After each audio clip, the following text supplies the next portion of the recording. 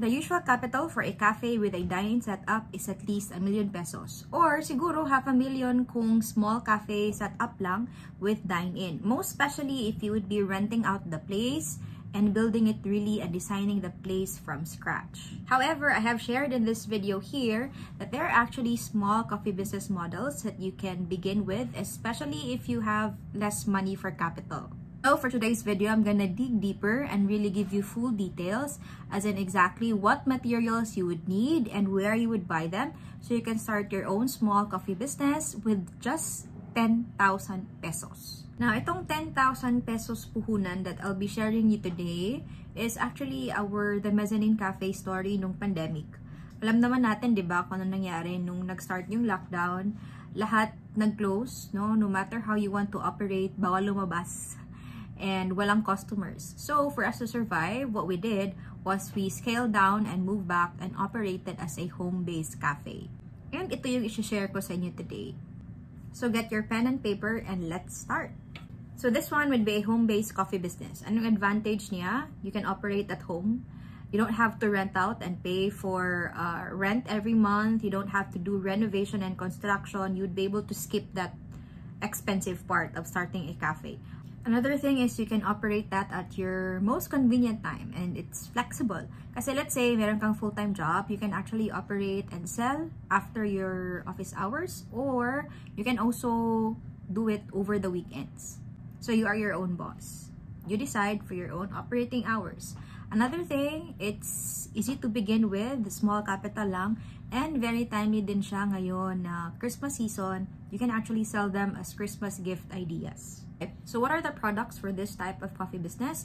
That would be coffee bags in form of drip coffee bags and coffee in tea bags. And also you can sell ready to drink coffee which would now be in the form of a cold brew. So for coffee bags, we usually sell coffee bags like this, so in drip bags and tea bags. So these are the things that you would need to invest when you want to have this type of small business. One is a coffee grinder, and then a sealer for the bags, and also a weighing scale. In the description box would be the links where you can buy them, specifically in Lazada. So for coffee grinder, it's around 2,000. My estimates here already includes na the shipping cost, so more or less 2,000. And this grinder is a bird type and also has calibrations. Sealer para masara natin yung drip bags with coffee grounds, and then also weighing scale. So let's start with drip coffee. So a drip coffee looks like this one, wherein we just hang it lang sa mug, no, and it's really easy for customers to enjoy coffee straight from the bean. So the things that you would be needing would be coffee beans, drip bag, and then the packaging. Depende na sa iyo kung saan mo gustong ilagay yung mga drip bags. Yung iba, they really buy the packaging like this one. Yung iba naman, they just put it in a paper bag, an ordinary paper bag to save in the cost. Let's look in now into the cost to make initial production of 200 drip bags. Let's say, gusto mong gumawa muna ng 200 bags. So you would be needing coffee beans at 2 kilograms at 700 pesos per kilo. Again, the links are in the description box where you can buy them at Lazada at these prices that I have mentioned here. So 2 kilos kasi per drip bag, we would be putting in 10 grams of coffee grounds. And then for the drip bag, it's also in the description box. It's at least 5 pesos each. So let's say 5 times 200 pieces. And then for packaging, let's say you would buy that same Kraft pack, that would be at 3 pesos each. So total cost of items would be 3,000 pesos to make 200 bags of drip coffee. So the procedure in making it is you grind first all the coffee beans at medium grind. Again medium grind, not fine or not coarse, but medium. And then you weigh 10 grams of coffee grounds and put it inside sa drip bag. After nasa loob na yung grounds, is the time you seal it para we can preserve the aroma and the freshness of the coffee grounds. So, sampulan natin, kunwari, we put in 1 pack of drip bag, itong pack na yellow. Naglagay tayo ng 5 drip bags inside. So, how much is the cost for 1 pack? So 5 drip bags, 5 pesos times 5, 25.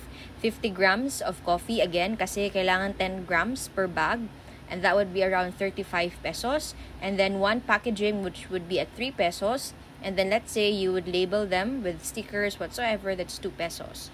So total cost for one pack of drip bags with 5 bags inside would be 60 pesos. So kunwari, benta mo siya at let's say 120 pesos per pack, no, and nakabenta ka ng 10 packs per day, you will get a 600 per day profit. Nasa bahay ka lang nagbibenta ng coffee bags. The next would be the coffee in tea bags. Basically, almost the same lang yung mga things that you would invest into. Kailangan mo ng, again, weighing scale. You would need a grinder, no, for this type of product for coffee. However, ang kaibahan lang niya is instead of drip bag, we will be using a tea bag. So, yung coffee grounds, ipapasok natin sa tea bag. So, you will need coffee beans, tea bag, and again, the packaging. So, kunwari, we would be needing these things for an initial production of 200 bags. Again, the same din siya sa drip bag. You would need 10 grams per tea bag. So, if you'll prepare 200 coffee tea bags, that's 2 kilos at 700 pesos per kilo, still at 1.4. The tea bag naman, it's much more cheaper, or it's cheaper compared to drip bag kasi each niya is at 0.50 lang. So, this is usually sold via the Lazada or online at 100 pieces each at around 50 pesos. So, again, please check the description box for the links on where you can buy them. So, let's say it's at 100 pesos for 200 pieces of tea bags. The same thing for the packaging. Kung saan mo ilalagay yung mga tea bags, still at 3 pesos, total of 60. So, for you to make 200 bags, no, of coffee in tea bags, you would need at around 1,560. So, for example, no, isang pack of tea bags is we put in 5 tea bags inside. Meaning, sa loob ng isang yellow na to, merong 5 coffee in tea bags, no? So, 5 pieces inside. So, this would be 5 bags. Sorry, hindi to drip, dapat tea bag yan. 0.50 times 5, that's 2.5 pesos. 50 grams, the same. So, that's 35. Packaging at 3, and then sticker label at 2. So, much cheaper yung cost to make 1 pack of tea bags with 5 coffee tea bags inside. It's at 42.5. Let's say, benta mo siya ng 110 per pack. Much cheaper also with drip coffee. And you sell 10 packs per day. Meron kang net na 675 per day.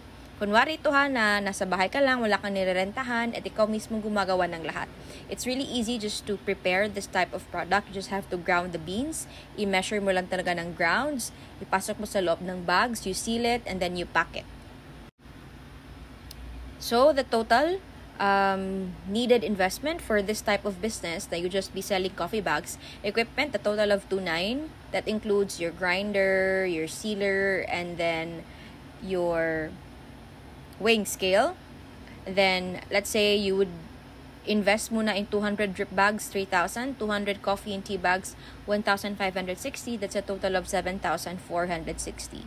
Much lower than our 10K, and you still have around 2,000 plus if you want to add more of your inventory. Now, for this type of business, no, sa coffee bags, know that you can actually mix and match. So, pwedeng gawa ka ng, let's say, gift set. So, isang pack ng drip, isang pack ng tea bag, tapos dagdagan mo ng mug, and then you sell it, let's say, at 300 or 400 plus as gift set. Diba? So, pwede po siya i-market na ganun. Or anything you want to add sa gift set that would be very useful sa customers nyo, go for it. And then, you can actually really sell this one as gift ideas for Christmas. Next naman, let's say cold brew in bottles. So again, I have posted already a video on how you can make cold brew the easiest way at home. Please watch that video here. Now, if you would really be making this one, in this video, I'll really get into details, no, on the costing and the materials that you would need. So you would need to invest in cold brew bag, pitcher. Pero if meron na kayong pitcher sa bahay, you can use it, of course. Coffee grinder and the weighing scale. So itong coffee grinder and weighing scale, it's the same thing that you used sa coffee bag business. So, you can actually have both the coffee bag and then the cold brew. So, pwede mo rin gawing gift set na merong coffee bags and then meron din cold brew, di ba? And again, nasa description box sa baba where you can buy all these things at these prices. So, a total tools to invest, you would just need 2,870. So, let's say you'll prepare muna 100 bottles of cold brew. So, you would need here 2 kilos at 700 pesos per kilo. So, that's 1,400 bottles. Let's say at 20 pesos each. Up to you na. The one I'm sending below is a plastic bottle. If you want to use recycled bottles, up to you. No, there you could be as creative as you want with how you present your cold brew. So in the description box, meron dong plastic bottles at 20 pesos each. You can refer to that. And then sticker packaging, let's say at 5 pesos per bottle. So a total now of 3,900 to make 100 bottles of cold brew. So let's say to make one cold brew bottle, let's say lagyan mo siya ng 200 ml cold brew sticker, and then the bottle itself, it's at 39 pesos. Benta mo siya at 100 each, and you sell 10 bottles a day, you get 610 pesos in profit. So again, up to you na. You can be as creative as you want. You can mix and match, or you can have one set na merong cold brew, drip bag, and tea bags, or you can also sell it separately. Another thing and another tip really is you might want to consider having pre-selling. So, benta ka muna, and then you take orders, and then you let them pay you for down payment. Use that down payment to buy the materials you need to fulfill the order. So with that, hindi mo kailangan mag-shell out for the investment of your inventory, di ba? And then for your cold brew bottle business, you can also watch this video here. I shared how you can make cold brew at home with a inexpensive tool, no need for any machine or equipment, very cheap lang. So ito, maybe some of you, after sharing everything here, maybe some of you would think, I won't do that kasi I know na somebody who is also selling the coffee bags and also selling cold brew. Ayoko na siyang kompetensyahan. Gusto ko yung something very unique talaga as a business. Now, let me give to you as an example, Jollibee and McDonald's. Now, silang dalawa, Jollibee and McDo, they're selling a very common thing, which is fried chicken. Diba?